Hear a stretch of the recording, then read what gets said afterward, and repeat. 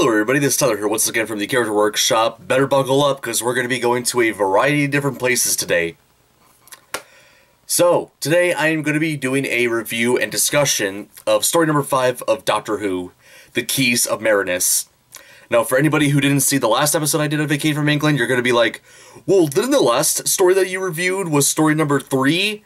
Shouldn't you be reviewing story number 4? Well, as of right now, story number 4 of Doctor Who, which was Marco Polo, is, as of right now, the oldest Doctor Who story that has missing episodes. And because of it, all seven of those episodes are currently missing.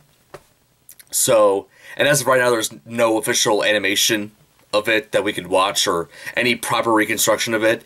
With one exception, there is a 30-minute condensed reconstruction of Marco Polo that's a bonus feature on the beginning DVD box set, which had the first 3 stories of Doctor Who, which all of them exist in their entirety, and I've already reviewed all of them.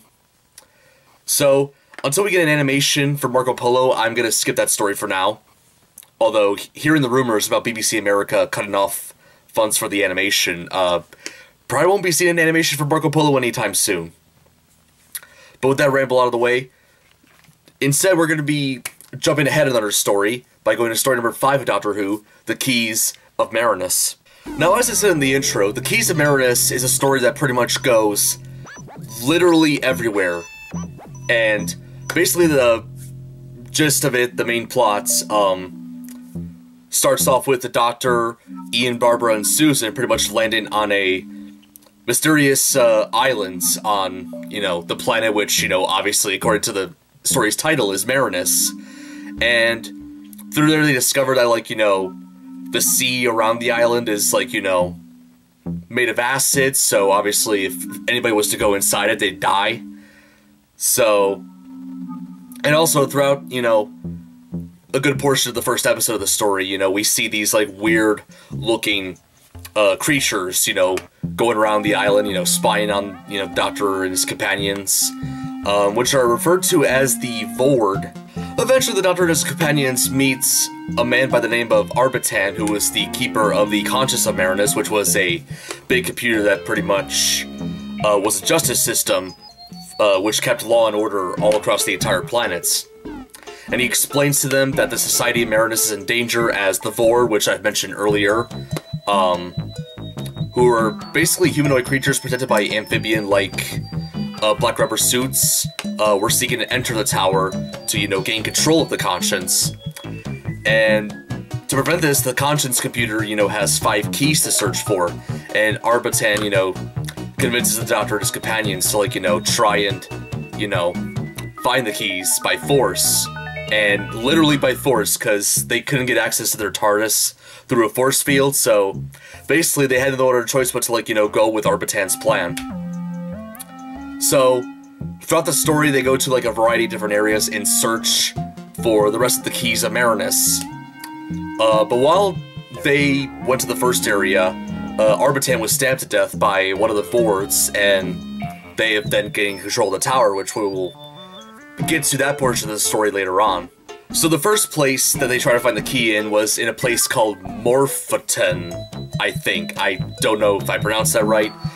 Where they were pretty much, went to, what looked like to be a very luxurious city, but as soon as, Barbara wakes up and wasn't, given some sort of weird thing on her forehead, which I guess prevented her from seeing what the city was actually like. She found out what the city was actually like. She, was trying to convince everybody else about it, but nobody would listen to her. And it was shown that the whole place of Morphoton was actually controlled by a couple of weird-looking brain creatures with, eyes coming out of their brains. And eventually, Barbara was able to snap Ian out of, hypnosis by smashing the brain's life supports. And honestly, it's one of the most unintentionally hilarious, moments in that entire story. So after freeing pretty much everybody of Morphoton after destroying those brain creatures, everybody in that city is no longer under the hypnosis of the brains, including 2 other people that, the Doctor and companions have become friends with, Altos and Sabitha. And both of them request to, join them in their adventure to look for the keys. So the Doctor decides to go to another city called Millennius, and then everybody else pretty much goes to a jungle where Susan was the first to arrive, and she hears like a bunch of like screaming noises and whispers, and you know, she started like freaking out way too much as she usually does. She'd be like, ah, ah, ah. Susan, as usual, being, you know, a very damsel in distress character, which I've already like kind of complained about multiple times in some of my previous Doctor Who reviews. So that eventually everybody gets there and they look for the key, and Barbara at first finds one on an idol, which of course eventually later ends up, you know, being a fake key, as Sabitha points out, by it being shorter than, like, you know, natural key. So after getting into a trap, Barbara ends up being in an ancient temple, and then of course Ian would eventually join her. And while they were there, they discover another person there who is basically a scientist by the name of Darius, and before his death, he pretty much reveals the location of the next key, which at first Ian and Barbara didn't, you know, understand. That wasn't until, of course, you know, the leaves and the branches around the jungle started, like, you know, breaking into the building and started to, you know, attack them. And then eventually they find one, you know, after finally finding out what Darius meant by, like, you know, the code, which I already forgot about. So they found it, and then they teleport themselves into the next location. So the next area that everybody ends up being at is an icy wasteland where Ian and Barbara, you know, pass out, and they end up getting captured by a trapper by the name of Vassor, who also steals the keys that they have. So eventually when Ian finds out that Altos and the others are, like, out somewhere else in the icy area, he goes out and tries to find Altos, and then they later confront Vassor to, like, you know, force him to take him to the ice caves where Sabitha and Susan were. And they eventually find them, and, you know, they try to escape through the icy caves, you know, while being pursued by mechanized ice soldiers. And they find that the next key that they're looking for is in a block of ice, and they eventually were able to get it out. And while they're trying to escape, Vassor, you know, first of all, they eventually get back to Vassor's place after he retreated from the journey. So he takes Susan hostage before, of course, an ice soldier, you know, comes out of the door and stabs him to death. So that everybody was fortunately able to escape, and they were able to be at the next place, Millennius, which is, of course, where the Doctor said he was going.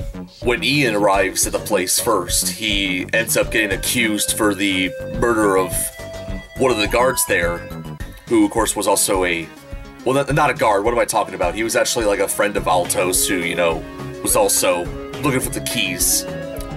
And at Ian's trial, the Doctor, you know, as I mentioned before, you know, ends up coming back and, you know, ends up being able to convince the judges to postpone the trial until they find some more evidence about it.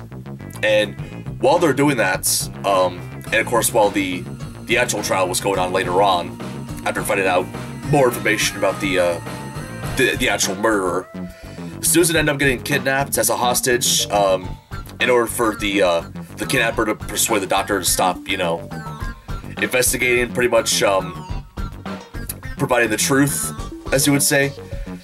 And the kidnapper at the actual trial was able to convince the judges to find Ian guilty. But of course they eventually find, you know, Susan kidnapped, and, you know, they were able to find out, you know, more about the murderer, so that part was then uncovered. But of course, you know, the judges already, you know, made the rule about, like, you know, killing Ian, so everybody else had to find another way to, like, you know, find the real murderer.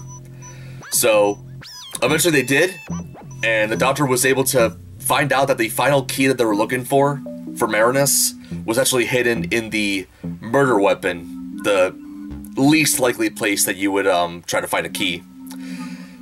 And of course, because they were able to prove Ian innocent, everybody was able to leave and go back to Marinus. So when everybody, of course, returns to Marinus, something I forgot to mention earlier, Altos and Sabitha, you know, left for Marinus before the Doctor and everybody else did.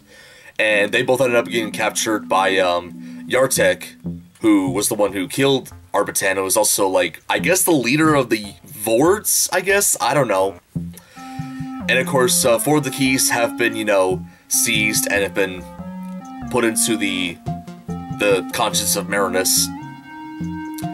So that eventually the Doctor was able to, like, you know, free Altos and Sabitha and, you know, was able to unmask the Vord. And there was a portion of the story where, like, you know, Ian and Susan, you know, arrive at the conscience where they thought they saw Arbitan, but it was literally just Yartek in disguise, and, you know, they gave Yartek the final key. And then, of course, when the Doctor and everybody else eventually finds out what Ian did, Ian then, you know, surprises them by saying that he gave Yartek the false key that they found earlier, the Screaming Jungle, and that Ian actually had the real final key. So when Yartek placed the fake key into the conscience, the machine then explodes, and he is killed along with all the other Vords in there. And of course, at the very end, you know, everybody escaped the tower, which was a very rushed scene, I guess, from what I remembered. Basically, the scene as it went, you know, the Doctor and everybody else were leaving the temple, black screen, and then the next scene, everything seemed fine. They were back at the TARDIS, you know, about to leave, and I was like, did they, like, not have the budget to, like, you know, do a proper, like, you know, destruction scene for, like, the Vords and stuff? I don't know. But yes, everybody ended up being back at the TARDIS, you know, the Doctor, Susan, Ian, and Barbara, then, you know, go back while Altos and Sabitha, you know, decide to stay and, you know, basically make Marinus a better place, you know, not be, you know, have their laws and order, like, you know, dictated by a machine. So, yeah, that's pretty much how the Keys of Marinus ends off. So the Keys of the Keys of Marinus, as I've seen, definitely, you know, definitely an interesting concept, I would say, in terms of the story, you know.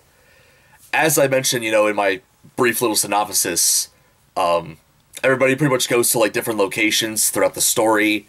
Definitely kind of a nice variety compared to, like, you know, the other stories before, where it mostly just took place in one area. But yeah, I actually, that's kind of one of the aspects of the story that I actually kind of liked, you know, them going to, like, you know, different places. And it kind of reminds me of, like, another story that we'll be getting onto much later in the Hartnell era.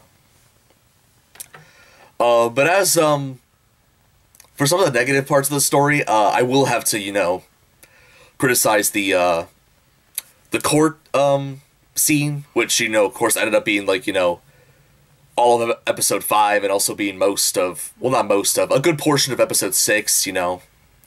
I feel like it just sort of turns things away from, like, you know, the rest of the story, because pretty much everywhere else that they've been to has been, like, you know, either, like, mystical or out of the ordinary, like, you know, the Morpho area, which, of course, was a kind of like a city where, like, you know, it was made to look like some sort of elegant area, but it's, in reality, if you're not under hypnosis, it's just crap. And of course the brain creatures, as I mentioned earlier, you know. And then of course there's the jungle, and then there's the Iceland, and then finally we get to a freaking, like, city with, like, a court scene going on, you know, something that you see, like, very often in dramas. I don't know, it just, honestly, like, the court scene episodes kind of, like, you know, threw me off a little bit. That was kind of a minor criticism I have with it.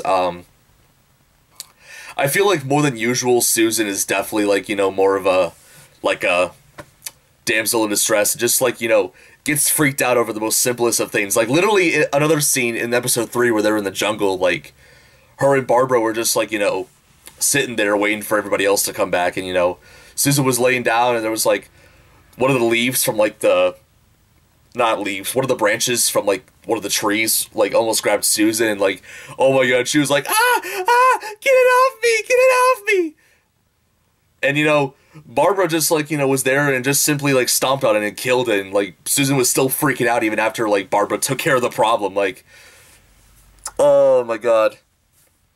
Yeah. You can probably tell from, like, you know, all my Doctor Who reviews that I'm not really the big fan of Susan. Mostly because of the way that her character was written, not because of, you know, the way she acted. You know, Carol Ann Ford, she does a pretty good job, but, like, I just wish, like, the character, like, you know, had some more growth and, you know, ended up being more mature. Speaking of characters, we don't really get to see the Doctor too much in this story. We only see him in, like, episodes 1, 2, 5, and 6. So yeah, literally, like, 1/3 of the story we don't get to see the Doctor at all, and that's kind of jarring, because I don't think that's ever happened before, you know, prior to Keys of Marinus, where there were, like, episodes where the Doctor doesn't show up.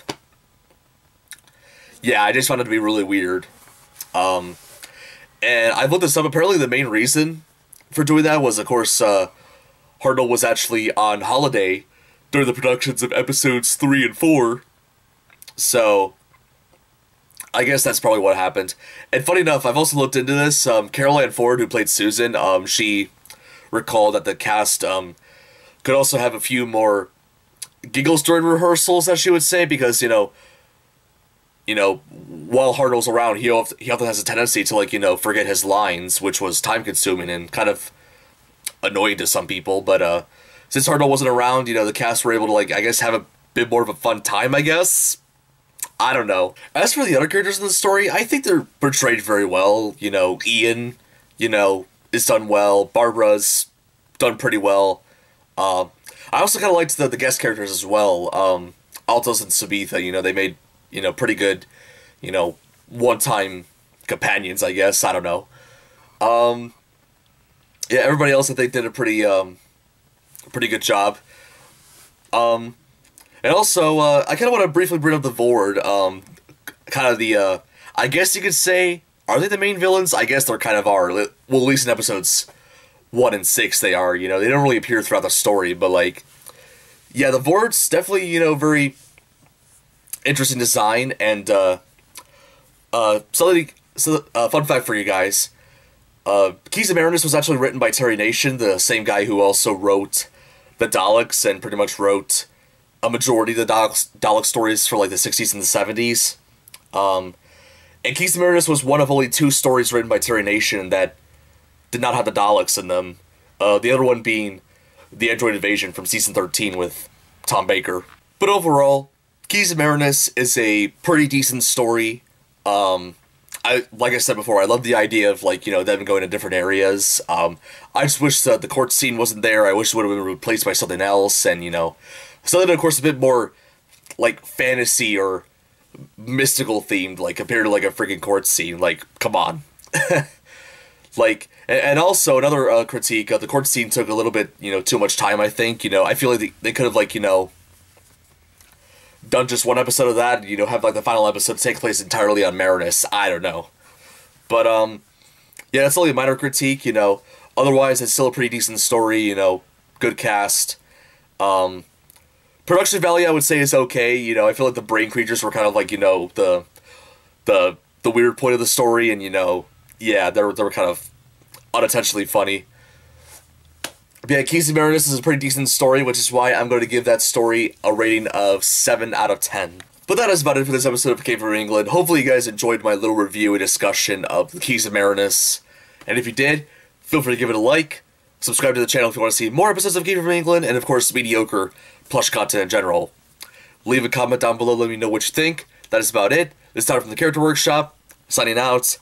And I know, something I forgot to point out, I did change clothes while, you know, filming this episode, so whatever. But next time, we're going to be stepping out of the TARDIS for a little bit to be talking about something completely different.